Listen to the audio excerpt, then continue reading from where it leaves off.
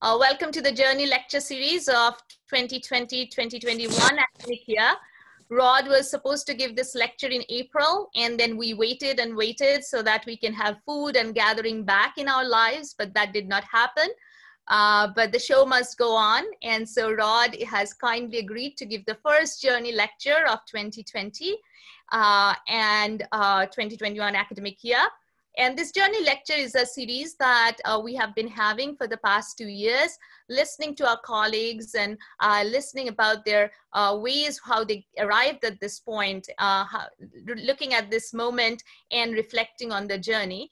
And our tradition has been that someone who is closely working with the Journey lecturer, a student or a colleague or a mentee or a friend, gets the honor to introduce the speaker. So with that, I'd like to ask Professor Trivello Raghunathan, Rod's longtime friend and collaborator, to introduce Professor Rod Little. Thank you, Brahmer. So Brahmer's emailed me saying that she's going to be, she's having a dental appointment and she's going to be numb. And Brahmer and numb, so that didn't jive. So but my head started spinning. So then I started thinking about where did I meet Rod first? I think it was in 1984. I was just shy of 2 years in the US. And it was at Harvard. And there was, at that time, US Census Bureau had this arrangement called Joint Statistical Agreements, under which I think we'll do a lot of research for the census, and Don Bin was on that, had a joint statistical agreement. And that's where I think first I came in contact with Rod. And, you know, Rod is British, you know, and Indians and British have kind of a complex relationship. And as a child, I grew up with lots of uncles and aunts who had involved in the freedom struggles and so on and so forth. And they all had created an image of Britishers that is always from this perspective. So I said, oh, I don't know what I'm going to do with Rod at the end. And then, so when I first met, he had really strong British accent, and I have a Indian accent. Somehow we got by, and but over time, at every meeting, our bonds got stronger and stronger, and he became my great mentor, and became a great friend, great boss, and is fantastic human being. So I thought that it is an honor for me to introduce him. And you have heard about him a lot, and he has won lots and lots of awards. And yeah, you know, he is a member of National Academy of Sciences. He is a distinguished university professor. He has won the Cox Fisher Lecture, Wilkes Award, blah, blah, blah, so on and so forth. One of what I'm just eagerly looking for is to call him as Sir Roderick Little. That's what I'm rooting for. But all these awards are secondary to one big award he has is a very nice person and nice mentor, nice person to be with. And with that, I would invite Rod to give his lecture on his journey.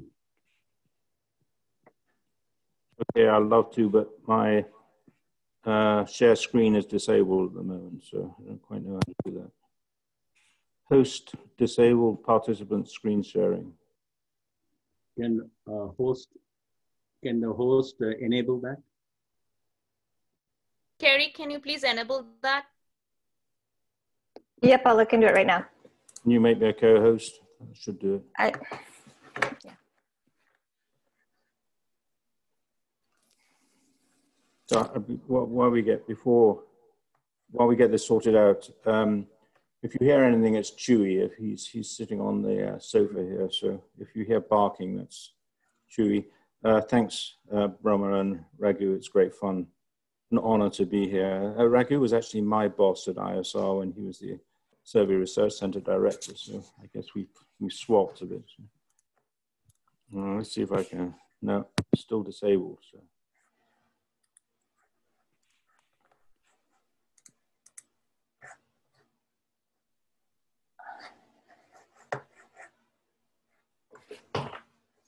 I'm not seeing a way to specifically allow that. If you hover over my name, oh, I see. The other, and you should say allow co-host. Got it. Look at the dots. Yep, there you go. Okay. All right, so we're getting there. I'm going to open my PowerPoint, and hopefully everybody can see that. So, yes. Good. So thank you again, everybody. And I just have to get this started. So slideshow from the beginning. Okay. Let me get rid of all you people because I can't see my slides when I see you. So, all right. So, so it's great fun to be here, and thank you very much. I'm looking forward to talking about my career and having a bit of fun, maybe. So here are the places that I've lived, and we're going to take a little journey to these places, starting off on the top left with in London, and then eventually ending up in Ann Arbor at the bottom with the Michigan flag. So with a few places in between, as you'll see. So I was born in a little village called Chelsfield, which is just outside of London. And you can see that nowadays it's close to the M25, for those of you who know the ring road that goes around London. When I was born, it was right in the country. So London has since encroached on Chelsfield. It was a tiny little place. After about a year, my family moved to a place a little bit closer to London called Bromley. And we lived in Bromley for about 5 years until eventually we moved to Scotland. My father was the night editor of the Daily Mirror, which is a prominent tabloid newspaper in England. So he worked in Fleet Street.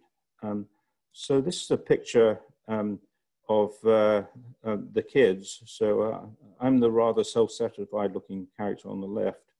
I was called Roddy in those days. My twin brother, Chris, or Christy, is on the right side. He's looking kind of peeved at his older brother, because I was 15 years older than he was. We were identical twins, by the way. And that's my sister, Janet, at the top there, looking like she's dreaming up some evil things to perpetrate on her little brothers. So we moved from Bromley in London up to Glasgow when I was about 5 years old, where my father became the editor of the Scottish Daily Record, which is the largest circulation paper in Scotland. This is actually the house I lived in initially. It was a rented house, actually. It was owned by the paper. You see it's a rather magnificent house that we lived in for a number of years until eventually we moved out. So these are my parents. These are very prized possessions of mine. They're actually sketches that were done by a cartoonist at the Mirror called Ralph Salon, who did very nice cartoons. And he did a cartoon of my mother, obviously on the left, and my father on the right, and they sit on my wall in our den. So what about my parents? So my mother, Margaret, was née Shimon, which is actually interesting, a name that actually comes from the Isle of Man. So she lived to the ripe old age of 96. And we like to say that the secrets of her longevity were she liked whiskey, butter, and cream. So anyway, she had a long and productive life. She was born in Middlesbrough in Yorkshire, northern part of England. Left school early to care for her mother, who had rheumatoid arthritis, so she wasn't able to complete her education, although she was a very smart woman. She was very no-nonsense and systems-oriented. and she was very logical. So I feel like I got my math skills and also a bit of a passion for doing crosswords and sudokus and the like from her. The subheader there, "If too much leaves some," is about a private joke with our family, because she once had a dinner and she left the dinner in the oven because she was going out for something, and left a note saying, "If too much leaves some." So I think that just shows her logical turn of phrase. So as I said, my brother and I were identical twins. We had them when my mother was age 40. Chris was not expected, so it was a little bit of a shock for my mother. Anyway, she was, as in normal in those days, she was a homemaker. She was an editor's wife, so she fulfilled all the functions of an editor's wife. She was also a piano teacher, although she didn't teach her kids, actually. She taught other kids. And she was a very sensitive pianist. And there was a lot of music in the house. My brother and I used to play duets together. I played the clarinet and my brother played the flute. And my mother would accompany us on the piano. So that was a nice times. My father, Alex Little, was, you see various pictures of him at the top here. He was one of 7 kids in North Shields, which is I describe it as a gritty Tyneside shipbuilding town near Newcastle, northeast of England. He didn't go to college and entered journalism and started off as an office boy in the local newspaper. And then eventually became, as I said, became the editor of the largest circulation tabloid paper in Scotland. He'd probably cringe at what the Daily Mirror and the Daily Record looks like these days with tabloids, but because they've, I don't know, we could go into a long diatribe about British press, but I won't do that here. He was an intellectual in many ways and a Renaissance man. I think he had a lot of opinions. He was opinionated and he had many interests: politics, music, theater, poetry, literature, painting. He was not a very good painter, unlike Janet, who actually turned out to be a very talented painter. And he likes to do gardening, which I don't, so that skips a generation, I'm told. So I inherited from my father a belief in the importance of freedom of the press, which is perhaps not surprising. Also an interest in good writing, because my father had a real gift, I think, for words. And I have an example on the next slide. So this is written sometime early in the morning, 1954, just after we moved to Glasgow. He had some kind of trouble in the office and wrote this about his daughter. "If I had a master's touch, great enough to be simple, poignantly so I could set down my darling girl, words you could read when you are older, and know, perhaps with tears, how your freshness and innocence, your blue and red and gold, your gravity and your laugh, your lovely piercing quick sympathy, your blinding tears and an impatient word, and the purity of your sleeping face, have brimmed my heart with happiness, and even gratitude at the sweet grace brought when adult existence needs the healing of such clear springs, and the blessed touch of never forgettable young trusting arms and lips." My father loved plays, and he liked to, so he liked theater basically. So one of his prized possessions was a clunky Magnavox tape recorder. It looks something like this picture that I have here. And he used to record family playlets, things like the wall scene from Shakespeare's Midsummer Night's Dream in Yorkshire accents. He also made up plays as well. So this might be of some relevance to those of you who know my skit interests later.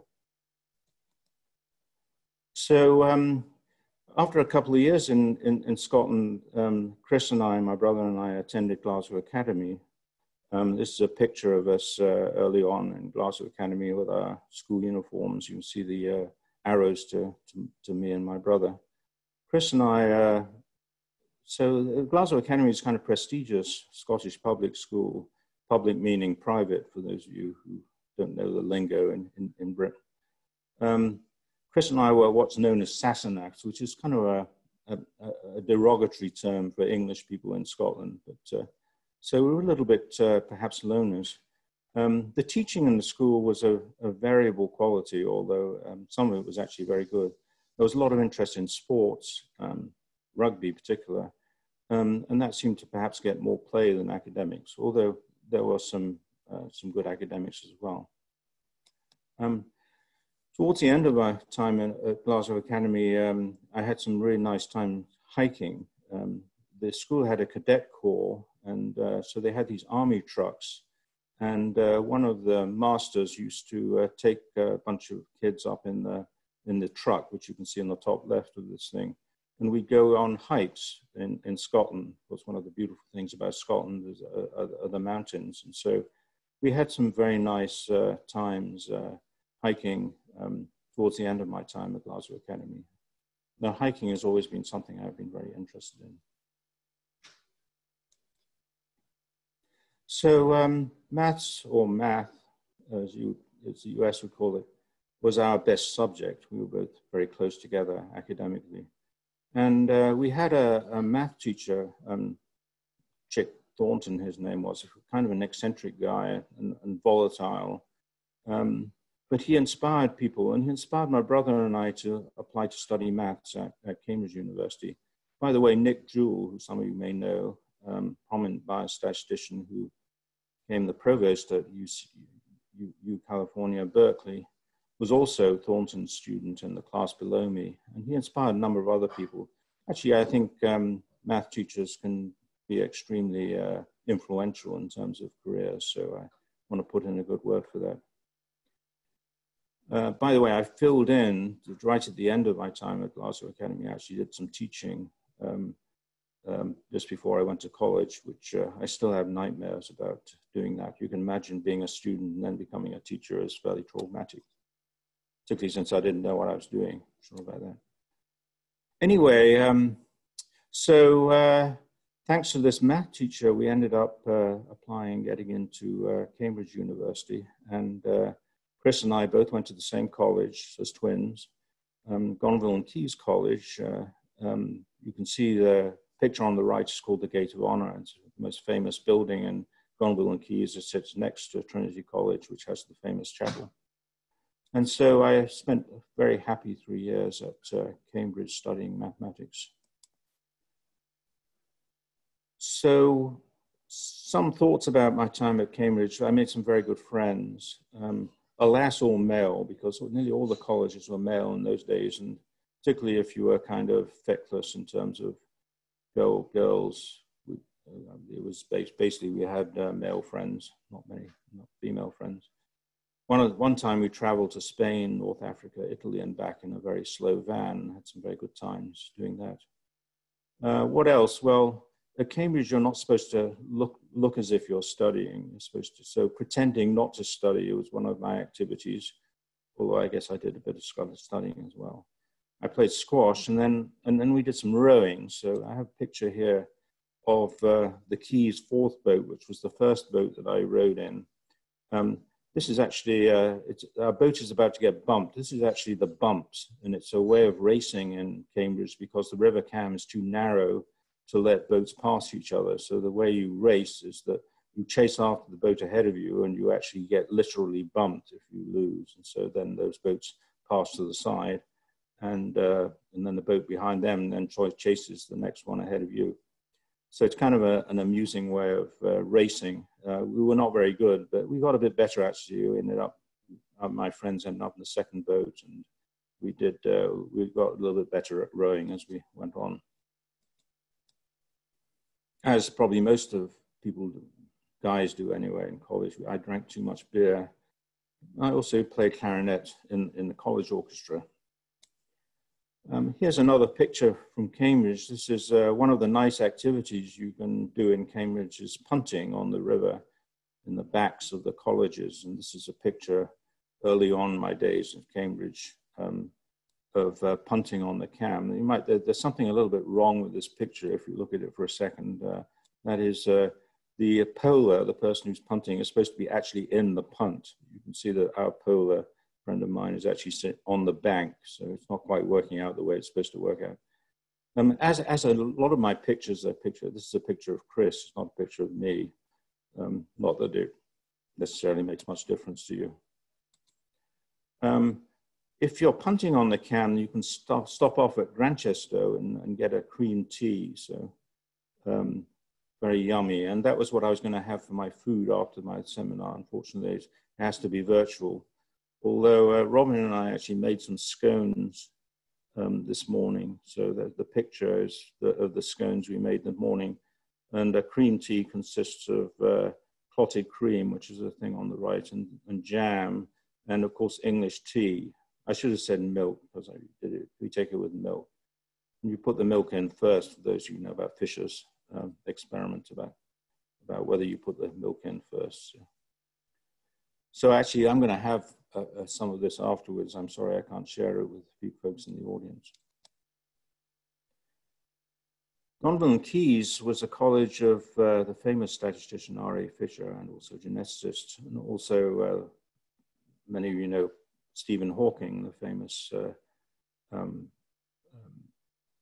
astrophysicist, who's pictured here.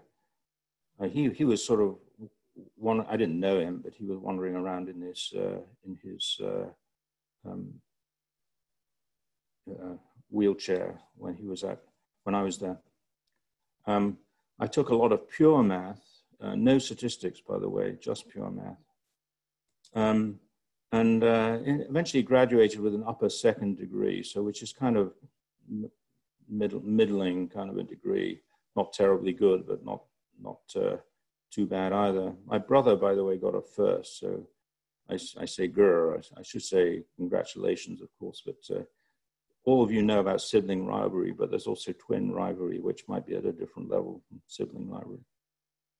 Anyway, here's a picture of us graduating from Gonville and Keys in 1971. And I sometimes use this as a quiz.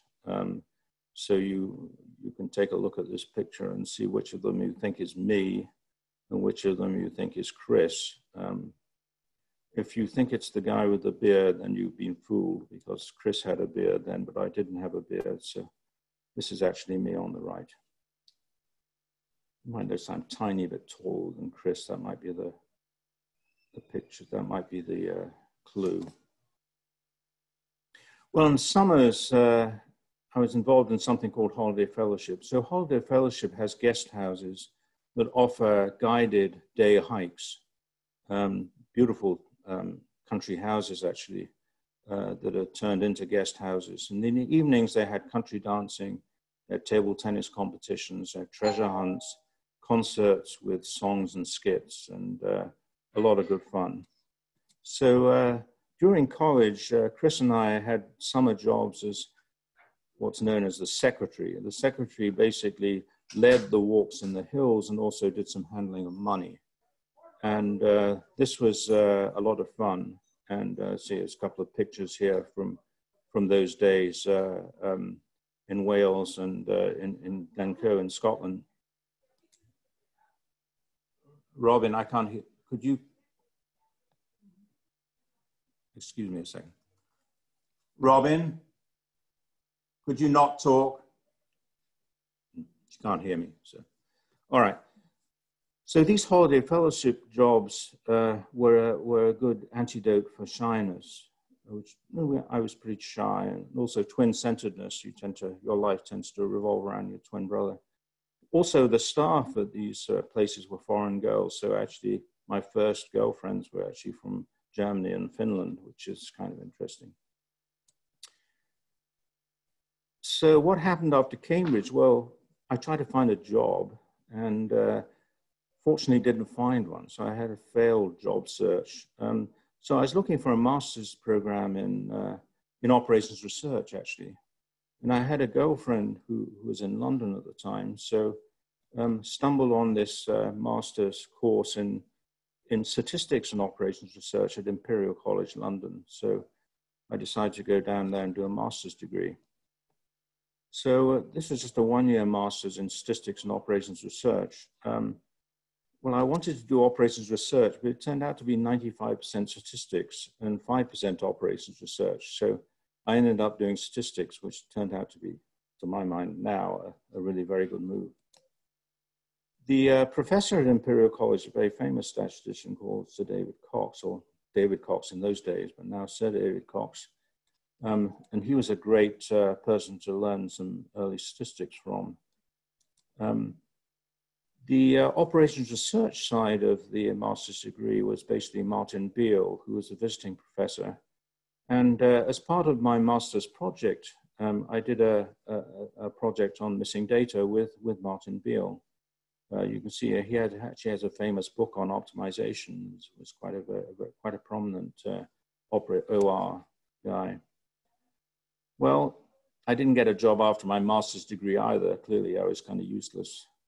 But Professor Cox kindly admitted me into the PhD program, where he gave me a topic and I had basically no clue. For those of you who are PhD students in the department, imagine you've had exactly 1 year of statistics. I had no statistics in undergraduate. And then you have to try and do research. I mean, it seems a little strange, odd to me. Anyway, I didn't have any idea what I was doing. So eventually Professor Cox told me, well, why don't you go back and work on your MS project on missing data as a PhD topic. So I then went back and worked with Martin Beale.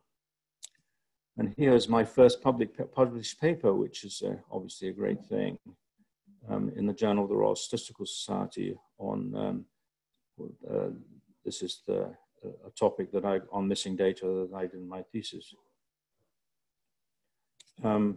Missing data then proved to be a great topic for future research, and I've written, since then, done a lot more, written a lot more papers on this topic.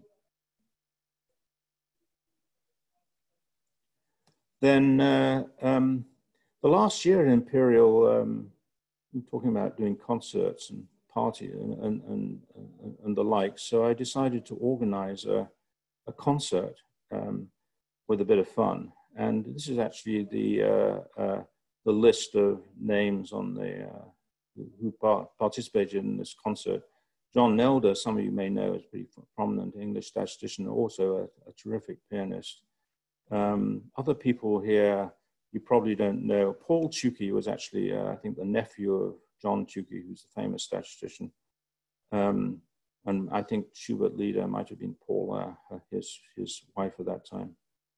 The second half, so I played some Brahms piano, a movement from a Brahms clarinet trio. The second half, we had more silly stuff, so piano rags, and then Sanson the Swan. I suspect that a lot of the swans were actually males dressed up as females. Water music variations, I have no idea what that was about. And then the Gospel according to RAF, which is not the Royal Air Force, it's R.A. Fisher, of course, and various other sketches. So, you know, some of you know that I like to write songs, so this might be the first one I actually wrote. It was called the Hippostatimus Song. It was based on a song by Flanders and Swan, who are very prominent people for making up funny songs in those days. They had a hippopotamus song that went something like this: mud, mud, glorious mud, nothing quite like it for cooling the blood. So follow me, follow down to the hollow, and there let us wallow in glorious mud. So I made a sort of cover on this and had some clever statistical words like Bayes, Bayes, empirical Bayes. I've looked for a prior for 76 days. The resulting posterior is shockingly inferior. So now I'm returning to classical ways. Of course, I ended up being Bayesian. So I changed my mind again. And then a verse about Glim, which was the first package for doing generalized linear models. Also around that time, John Eliot Gardner, who some of you may know, very prominent English conductor, now Sir John Eliot Gardner, was doing original instrument approaches to 17th and 18th century classical music, Bach and Handel and the like. And Imperial College Choir put on the setting that the gardener had actually said of Monteverdi's Vespers of 1610, fantastic piece. So I thought this looked like a lot of fun, so I had to try and sing in this. So I got in and we sang the Monteverdi Vespers. The choir was actually conducted by an engineering professor, interesting enough. This is a picture of me much later actually singing in the UMS choral union rehearsal. So this started a lifelong love of choral music, and just a few pictures of singing over the years. This is actually in Carnegie Hall. The conductor at this rehearsal is actually Jerry Blackstone, who the wonderful conductor of the UMS choral union. And then this is a little ad hoc choral union group singing in the Ann Arbor Summer Festival. I think it must have been rehearsal. We probably would have dressed better at the main thing. This is the temple choir of the Kol Halev, which is the temple that we belong to in Ann Arbor. And finally, the Arbor Consort, which is this madrigal group that's been tremendous, wonderful fun to me. Elizabeth on the right is the president, who's actually in the department. This is us singing at the Renaissance Festival in Holly. We didn't get to sing outside this year, although they had some kind of parade going that we did some singing in. I love singing madrigals. Also, in the summer, before I went to the States, I joined the Mountaineering Club at Imperial College. We were going to France to do some climbing, and this is a trip up Mont Blanc that we took in August of 1974. Hope you like my look with the shorts and the gaiters on the left, and the bottom right picture is us on the top of Mont Blanc, the highest mountain in Europe. You can see the weather was not so nice at the top, but we had some good times doing that. So then 74, thanks to Sir David Cox, he put me onto a job at the University of Chicago. In the statistics department, they had this idea that the English statisticians somehow knew how to analyze data, so they'd call up Sir David, or David in those days, and ask if they have any students, and he suggested me. So I ended up going to Chicago, so my first trip to the States. This is the statistics department faculty in 1975. For those of you who are not statisticians, probably wouldn't mean very much, but this is actually a pretty distinguished group of statisticians. Raj Bahadur, Pat Billingsley wrote a book about probability. Leo Goodman, who was the log linear model guy. Bill Kruskal, was a very famous social science statistician. Paul Meyer, who was a very famous biostatistician, who was the chair at the time. Mike Perlman, and particularly mentioned David Wallace, who there was a memorial session for David Wallace this year at the Joint Statistical Meetings. He was a great mentor and knowledgeable. You might notice there's something wrong with this picture, and that is they're all men. So one of the things that's happened, which has been obviously very positive, is that we have a lot more women in statistics these days than we did in those days. I was amused by this caption contest from the New Yorker. I've occasionally tried to do a caption for this, but never won it. Anyway, I like this caption of these guys coming out of the room, and the person saying, hold on, the Senate Committee on Women's Health, it's getting out. So very clever caption. So one of the nice things is we have a lot more women, and of course we have a glorious woman chair in Brummer at the moment. So a shout out to her. Thank you very much for sending the flowers and the goodies. Brummer. Thank you, Rod. I needed to bribe you. So, you know, one of the things that we did at Chicago, and this was my first job really as a faculty member, was that there was an exam, first year master's exam, and the faculty made up questions in their own area for this master's exam. And I think for some reason they asked me to coordinate this thing. Maybe it was the sort of job they gave young faculty. So there was this exam, and there's a bit of a spoiler here because you notice that the date was April the 1st, which might be a slightly different day. So I sort of made up an exam, and here are some of the questions. And I try to match, well, the questions are idiotic for those who don't know statistics, but they also match up with the faculty members. So the admissibility of pi estimation by dropping Buffon's needle on a 5-dimensional cone by Mike Perlman, who's kind of a mathy guy. Estimation of the 7th cumulant of the Pearson type 4 curve with A's, blah, blah, by David Wallace, who loved his Pearson curves. Formulate questions 4 and 7 as a log linear model, because L.A. Goodman, Leo Goodman, Shelby Haberman's other log linear model guy. Generate a random walk by the quadrangular twisted Martini-Gale method. Investigate convergence to the horizontal by exploiting magical properties of the likelihood ratio. This was actually a play because we used to go to the faculty club and have drinks, and Raj Bahadur had a martini with a twist, and so this is a bit of a play on that.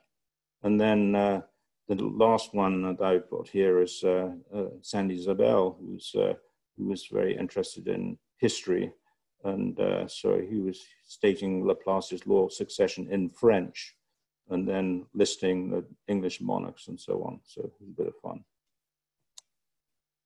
There was also singing, although this is not my song, it's actually Mike Perlman, who's now in Seattle. And he wrote I thought a very amusing song based on Monty Python's Lumberjack song. So some of you will probably be familiar with the Lumberjack song. It's very non-PC, by the way, so definitely wouldn't be allowed these days. But anyway, Mike Perlman had these very amusing words. It goes something like this. I won't do the chorus, that's just repeating the words. I'm a statistician, I'm okay. I sleep all night and I work all day. I take square roots and natural logs, see histograms rise and fall. I then transform the data till it makes no sense at all. I pick my priors improperly, a Bayesian pure and true. My priors non-informative, my inferences too. When day is done, my cue is bent, I gently lay me down, then drink 13 martinis and go out on the town. Very good. There are other verses, but I can't show them all. This is actually a picture of Michael Perlman with Robin, my wife-to-be, so at a party. But I think it rained a lot at that party, I think. See, Robin's wearing a raincoat. So I had some very good memories at Chicago. I mentioned David Wallace, who was a very influential statistician and a wonderful guy. I also taught some basic statistics rather badly. Probably learned some lessons, trying to do too much, you know. Paul Meyer, who is this famous statistician, his paper on survival analysis has 58,000 citations the last time I checked. Anyway, he had a boat, so Robin and Sandy Zabel and I went out on his boat, and then we got towed back in a storm. So one of these quick storms went over Lake Michigan, and we had to get back in a hurry. Lovely musical soirees at the Cross School's house, and doing some singing. So I joined the University of Chicago chorus, and we did a concert with Peter Schickley, also known as P.D.Q. Bach, for those of you who know, very funny guy. And I got to play the kazoo because I was a clarinetist, so he thought that I might be able to play the kazoo at one of the pieces. But the highlight, of course, was meeting my better half, Robin. So here's a couple of pictures of us in Chicago in the second year I was there. The second one below with our little cat, Erica, I think her name was. Robin will correct me if I'm wrong. And then we got married. So this is the wedding and my mother at the top. And then, you know, the marriage vows at the bottom. So that was a very good time. And clearly has had a tremendously positive effect on my whole life, having such a wonderful wife.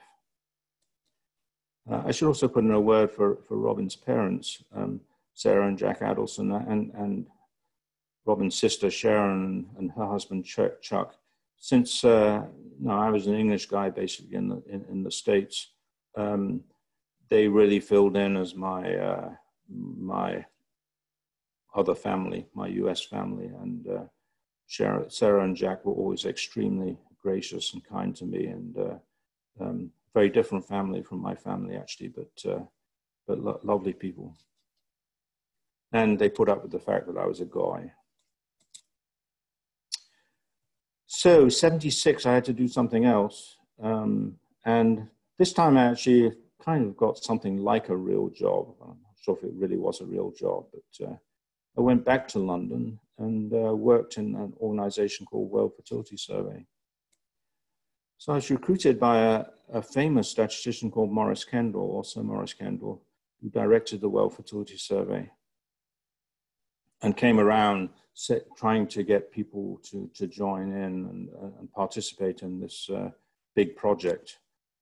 So Maurice was a prominent statistician, noted for a treatise, The Advanced Theory of Statistics, in like 3 volumes, and was knighted for his work in Britain for the government. I actually wrote an article about the time of the World Fertility Survey in the American Statistician. And this is just a quote from it. So I speculated in my oral presentation that Kendall agreed to direct the World Fertility Survey in order to assemble a cricket team for which he could act as umpire. In fact, a team of doubtful skill was assembled from WFS staff and played some games, providing many laughs for the assembled masses. Just as an aside, actually bloodied Kendall's nose running for a fast single, and he had to go to hospital to get stitches in his nose. So this is not very good behavior if you have a boss. But Kendall actually took it in good part, I have to say. Well, what was the World Fertility Survey? Between matches, Kendall built from scratch an organization that executed national sample surveys in human fertility in 42 developing countries, providing data of unprecedented quality and value on the study of population. WFS provided access to the was created to assess the current state of human fertility throughout the world by promoting and supporting nationally representative, comparable and scientifically designed sample surveys of fertility behavior. Sir Maurice loved to say that these were probability surveys as opposed to the Europeans who were not doing probability surveys. He thought that was great. Actually, and Leslie Kish, who some of you may know, was quite heavily involved in the design of the World Fertility Survey. He was a statistician at Michigan. Kendall was a funny guy. I mean, he was very creative. And for those of you who don't know any of his work, you might have, the American statistician has published a poem called Hiawatha Designs an Experiment that was based on the meter of Longfellow's basic poem, Hiawatha. So I'll just give you a brief excerpt of this, which I think is really brilliant. So, Hiawatha, a mighty hunter, he could shoot 10 arrows upwards, shoot them with such strength and swiftness that the last had left the bowstring ere the first to earth descended. This was commonly regarded as a feat of skill and cunning. 1 or 2 sarcastic spirits pointed out to him, however, that it might be much more useful if he sometimes hit the target. Why not shoot a little straighter and employ a smaller sample? Hiawatha, who at college majored in applied statistics, consequently felt entitled to instruct his fellow men on any subject whatsoever, waxed exceedingly indignant, talked about the law of error, talked about truncated normal, talked of loss of information, talked about his lack of bias, pointed out that in the long run, independent observations, even though they missed the target, had an average point of impact very near the spot he aimed at, with the possible exception of a set of measure 0, and so on and on. Wonderful, wonderful poem.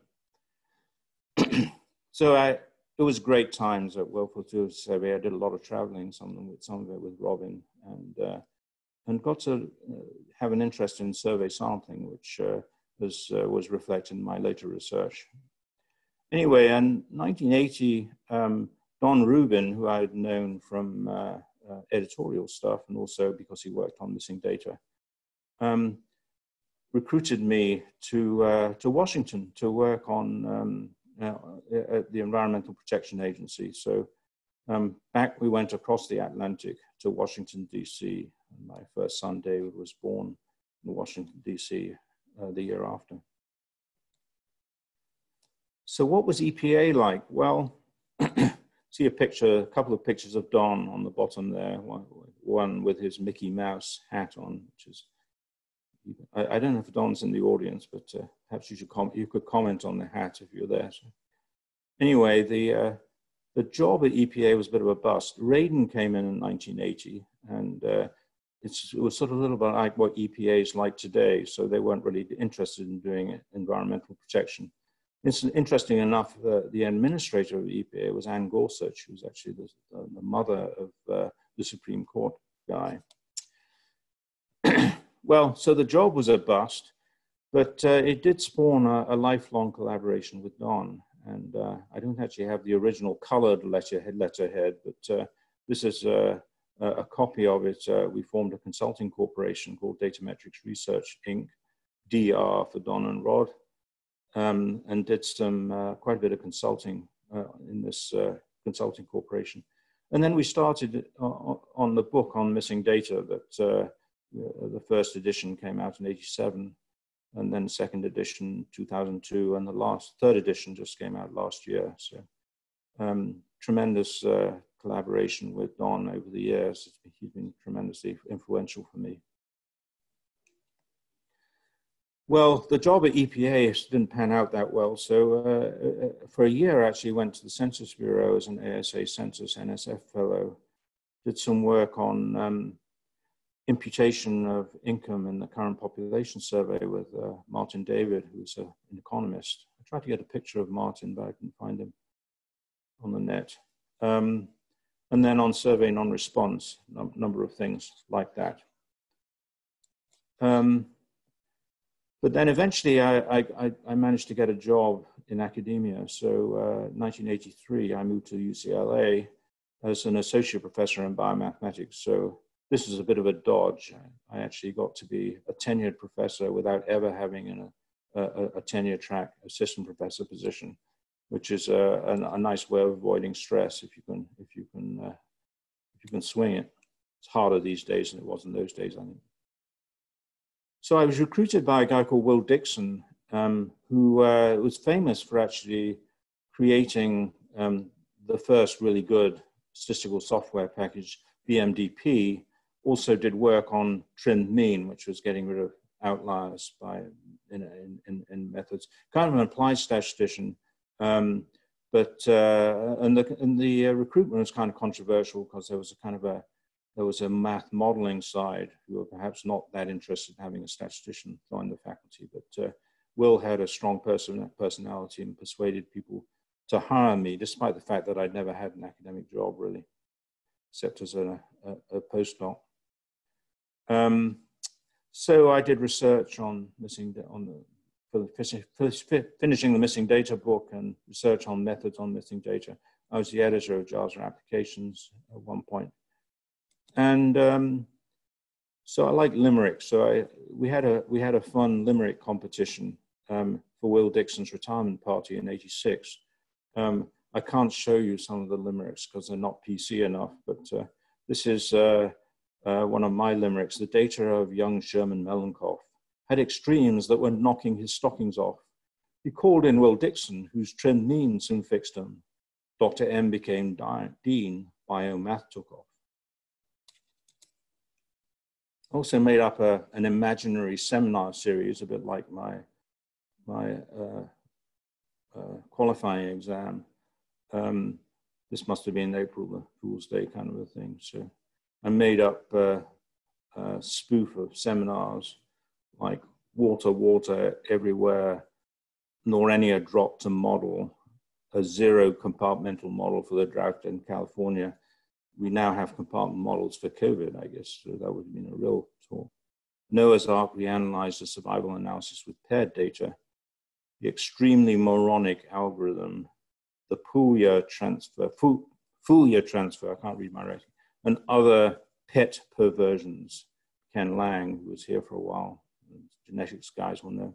The reverse obscurely lateral and inversely diagonal system, Rolaids, equations for modeling transport through the large intestinal tract, skimming floppy disks, and other diversions, uses of BMDCP software before the invention of the computer, and so on. Also, California, a family growing up, David, and then Andrew, born in 1984, shortly after we went to California. Here's a picture of Robin with David. I'm sorry I don't have too many pictures with Andrew. I didn't. These were some slides, and this was not a time when I took many pictures with slides. Also on the right, climbing and walking in the wonderful California mountains. This is a picture with Jeremy Taylor and Liza, his wife, on the top of Mount Whitney, which is the highest mountain in California. So from Los Angeles, I got recruited to be the chair of Biostat at Michigan. So this is the last stage of my journey. And for those of you who know, most of you know this already, but it's a great place to live. So Midwest friendly people. So a wonderful university and a terrific town. I've had great collaborators, colleagues, and staff. Fantastic students who I tried to get to do most of the work, which they generally did. No earthquakes, hurricanes, floods, just the odd lost tornado. So we have songs. So you've seen that I like to do covers of songs. And so we have the song for the department. We are Biostat, Michigan's where we're at, and we love all those symbols and graphs. Others think our t-tests are dull and flat, but our data's a barrel of laughs. We are Biostat, Michigan's where we're at, with our sons and our PCs 3. Should old equations be forgot, Biostat is the place for me. Limericks I like, so this is a limerick for Noreen Clark, who's the Dean of School of Public Health. Little girls, she comes from Scotland, by the way, you might notice from my accent. Little girls should be not heard but seen, said Ma Clark to a naughty Noreen. Oh, I really hate maths, Ma. My dream's to cure asthma. Now she talks, people listen. She's Dean. And skits, so we like to do skits in the department, and this actually was the first skit that we did with, I don't know if Raghu was part of this, I know Brahma was part of this, writing this, but so it opened, Brahma, you can say your line if you like, Brahma. Oh my God, I'm done for, I'm going back to India, what's wrong? Did you get a speeding ticket, says Robin. Heavens no, much worse. Failed to get tenure, says Robin. No, much worse. Robin, are you pregnant? No, much, much, much worse. I give up. Calm down and tell me the whole story. Well, it's your husband. You dragged him to the British Museum too many times last summer, and he came back infatuated with the glories of the British Raj, a bit like what Raghu was saying in his introduction. Ever since that, he's been acting very strange. Tell me about it. Have you seen the Union Jack he's planted outside our house? Yes, and he's instituted tea and scones in the department every day, silly skits at faculty meetings and cricket matches at department picnics. Then there's this dress code in the department, jacket and tie for the men. All the women have to wear dresses, gloves, and silly hats, so on. Then singing, wonderful times singing for various choirs. This is from the New York Times in 2004, Balkan's Songs of Innocence and Experience, which won a number of Grammys, which I have a little certificate for being in the choir. This was the picture in the Times. You see Hill Auditorium with a huge stage and orchestra, actually orchestra of students, not a professional orchestra, huge choirs, and I'm in there somewhere. So actually, that's me in the back there. We had to stand for like 3.5 hours for this thing, and I was very happy that I got a spot right on the back so I could actually lean against the wall rather than having to stand up on my own, but a very fun time. for a couple of years, I went to the Census Bureau and worked for them, actually starting a new research and methodology directorate instigated by Bob Groves, who was at Michigan ISR and became the Census Bureau director in 2010, and was an advocate for better methodology. This is a picture of me being sworn in with Bob Groves on the right. Bob is now, was a fantastic guy. He's now the provost at Georgetown University. So I wrote a blog. I'm not gonna do the link here, but to Huffington Post with Tom Lewis, who was actually my successor at the census, on the importance of government statistics and government statisticians for giving us the facts, basically, rather than making up stuff. I guess our current president likes to do a lot of making up stuff. I won't go into that here. Then, you know, lots of friends, good times with faculty, colleagues. This is just one, celebrating Brahma's time at the Cancer Center with Mike Benke and folks, Jack Kalfleisch and various other folks around the table. So good times with other faculty. Hikes, so I've organized a couple of hikes, the joint statistical meetings. The first one at Vancouver turned out to be a bit more of an ordeal than was expected. So those of you who survived, I'm glad. And then Denver was a bit more of a leisurely affair, but a lot of fun too, with students and ex-students and so on. And then family, of course, flown, replaced by our two dogs. You can't really see Hobbs, but he's on the lower left, and I'm holding him in the picture on the lower left. And Chewy, his successor, is on top right. And then top left is Andrew. When he had long hair, he has less hair now, so, but he's a professor of political science at Berkeley. And in the middle, David, our older son, who's this was his white coat ceremony. He went to Michigan medical school and is now a practicing doctor in Brooklyn, in New York. So they've both been very successful and done great things. So I'm coming near the end. In, I guess, 2012, I was invited, I think Jack wrote a nice letter to me, actually, for me, I thank him for that, to give the Fisher lecture at the Joint Statistical Meetings. And the lecture was about simplicity in statistics, so I called it Simplicity, Not Mathematics, 10 Simple Ideas in Statistics. And at the end of the lecture, I did something a little bit unusual. I actually played a bit of music. So I told you about my love of music, and particularly Baroque music, and in particular music of George Frederick Handel, who I think is a wonderful, wonderful composer. And so I played one of my favorite pieces that encapsulates simplicity in music. This is a piece from Handel's Oratorio, and I hope you'll be able to hear this if I click on this link. If it doesn't work, then let me know.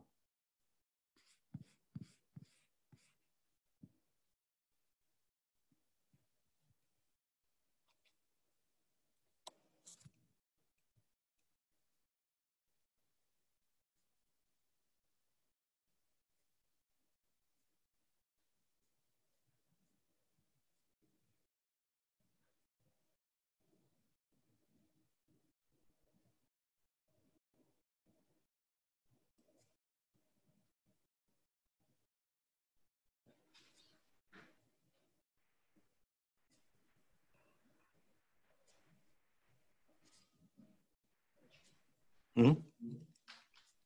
Can't hear it?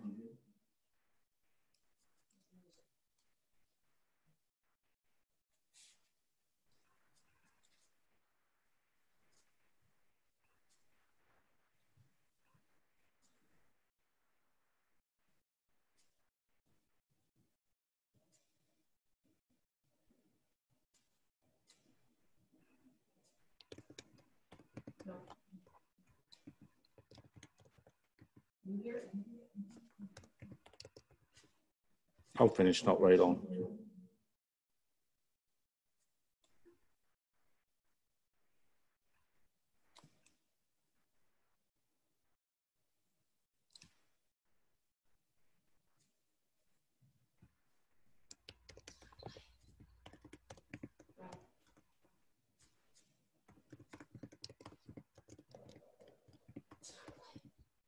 There's no music.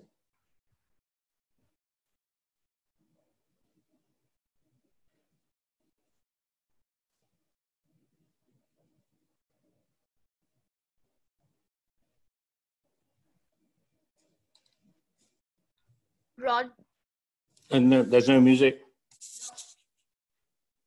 Okay, so I guess the music's not working. I tried it yesterday and it seemed to work, but that's Zoom peculiarities. So I'll have to play it to you all some other time. But anyway, let me just finish by saying sometimes people ask for my wisdom. I don't like to give wisdom, but I would say work hard, have fun, be tolerant of others. Nobody's perfect. Don't take yourself too seriously. And I'd like to thank mentors listed there, my colleagues at UM, super students and at UCLA and Michigan. All my love to my family, Robin, David, and Andrew, family and friends, and thank you very much for listening. So that concludes my lecture.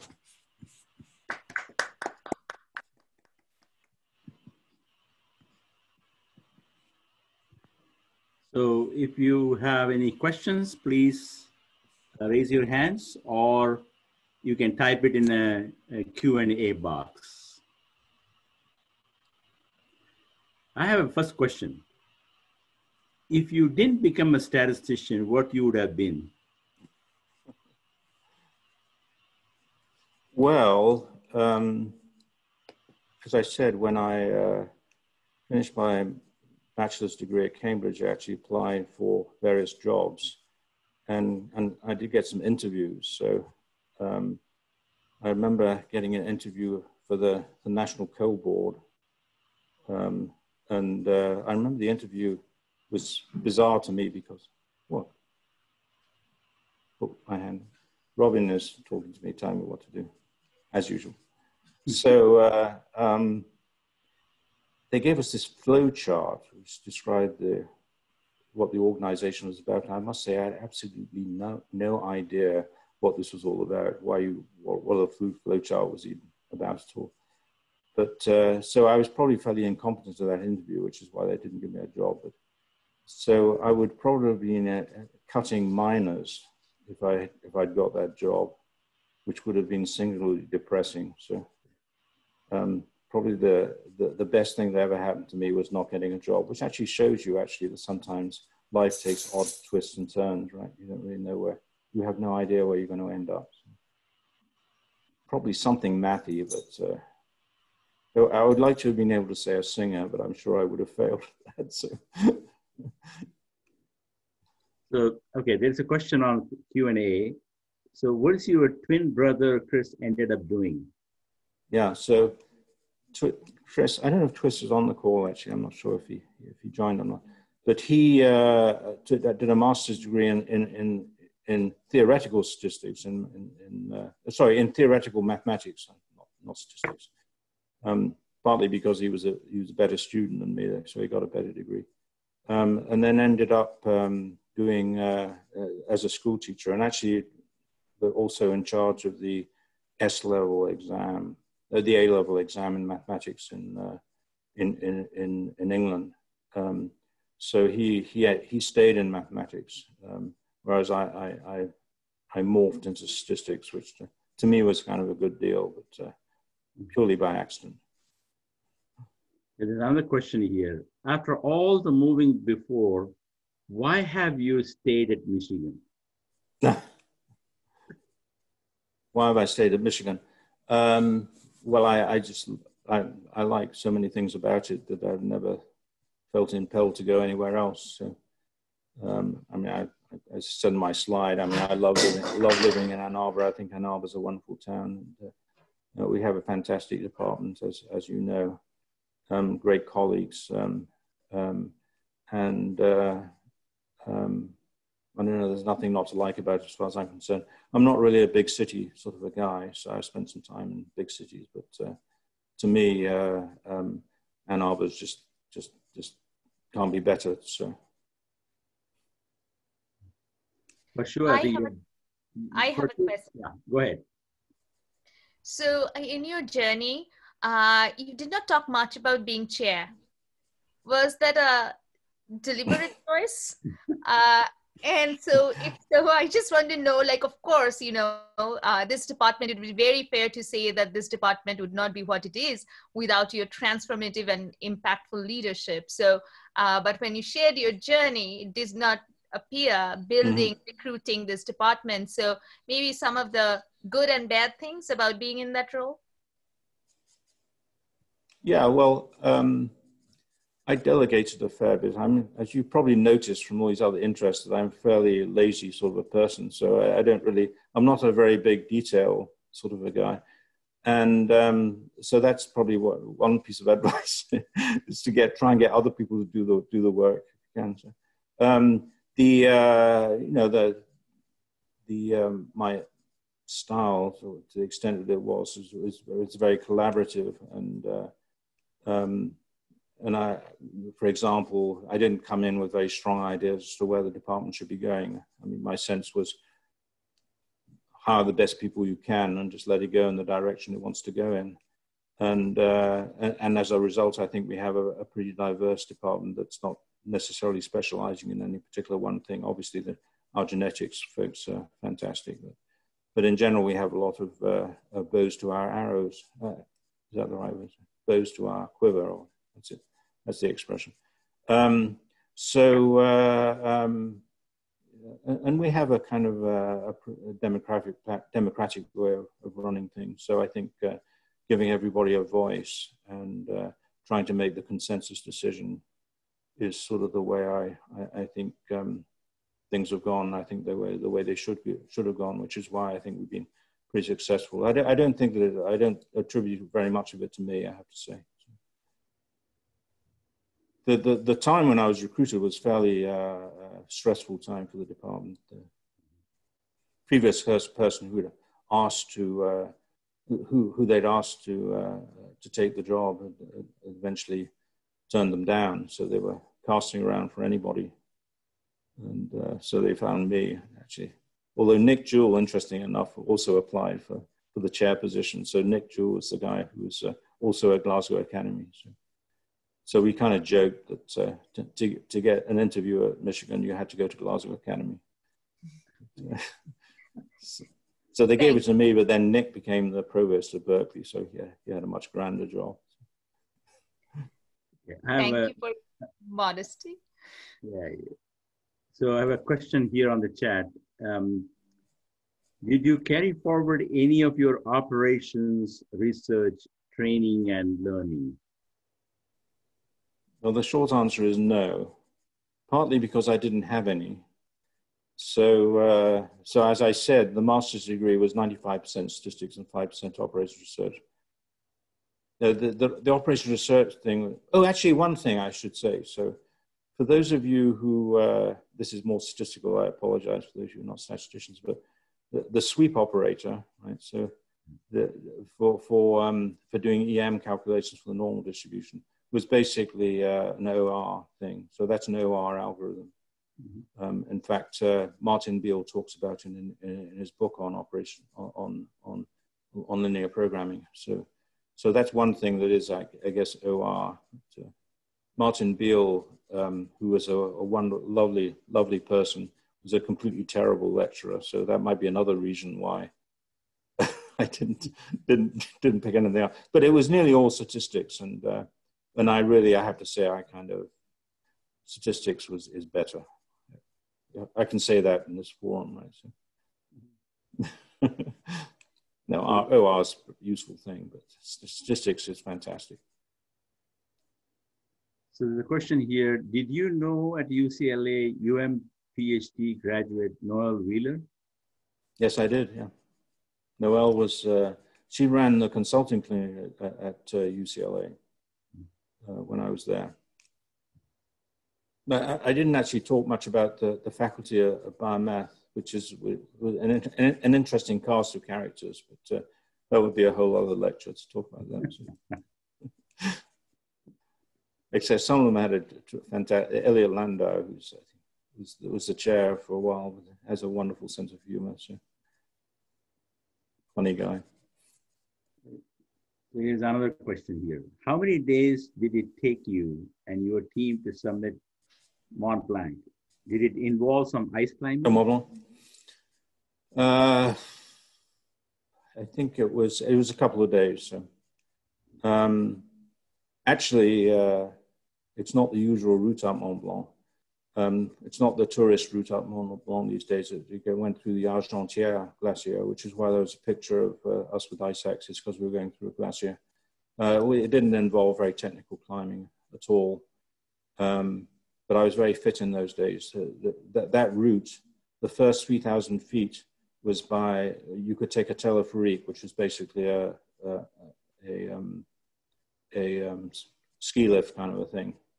That would get you up the first 3,000 feet. So we went to the cabin at the bottom, and there was a long line of people getting into the teleferique. So we just decided to walk up anyway. So we just walked up the 3,000 feet instead of taking the thing. So I wish I could do that now.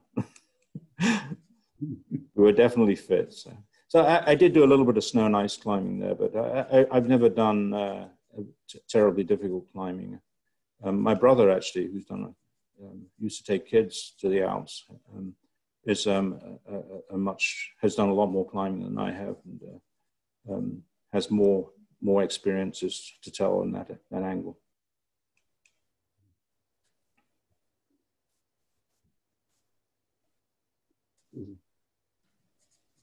It's a really amazing journey you have talked to us about, and thank you for that. And it's funny because everybody has amazing journeys, but they don't seem amazing to you because it's just what you've done, right? So, yeah, well, it's just it. So. Yeah, but I think that this is an amazing journey for all of us to see what you have done, what you have accomplished, and it is. I'm so glad that I think we are part of your journey too. So I think that is a really. I can't thank enough for all the journeys and all the things that you have done. Thanks, Raghu, and it's been great fun working with you over the years. So Raghu and I have done a lot of short courses together, and we're supposed to be writing this book, so eventually we'll get it written. Yes, with Mike Elliott. Yeah, and I can tell you that I think preparing slides with Rod is an art. And he would have all these transitions and colors and so on. And I was just doing everything black and white, and then suddenly I think says, no, we have to have color. So the colors have meaning, and amazing how much effort that he puts in on all these short courses. So as a last order of business, I'm sharing my screen of this very prestigious certificate of tribute that there is no cash prize associated with Journey Lectures, but this award and our deepest tribute to Rod for being a part of our journey, for leading this department, for representing its values and cultures, and for all the silly skits and all the songs that you have written. The art and the science blending of your existence is this Renaissance scholarship, which we are very, very fortunate to be around, just experience and witness. So thank you for that. Those of you who joined by YouTube, thank you. Sorry for the initial technical glitches. This is the first time we are doing it. And thank you to those of you who joined by Zoom. For the post talk virtual tea, we are going to take a 5-minute break and use that Zoom link that I pasted in the chat and I shared with you, with the department in my email this morning. We'll join there. Thank you so much, Rod. We are so grateful for you. So it's been great fun. So I'm sorry the music didn't work at the end, but if you want to do it on Spotify or something, it's called "Convey Me to a Distant Shore." And, if you want to paste the link in the chat before we end, we can. I don't actually. Oh, I can give you the description of what it was. Yeah. It's I don't do Spotify. I just do CDs and things. But I'm sure you can probably find this on YouTube.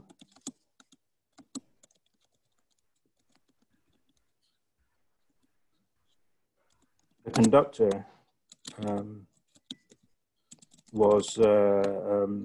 has actually visited Ann Arbor and played. And actually, I don't know if Renee Fleming has, but she has that too. So if you want to know my idea of simplicity, then you can Google that and find it on, probably find it on YouTube. So. I can go on and on about music, but so I think Handel is my idol. So maybe we can have that conversation in the Zoom meetings where everybody can participate and there's not a silence on one side. And so thank you very much, everyone, for joining. Wonderful journey lecture, and have a wonderful evening and rest of the week.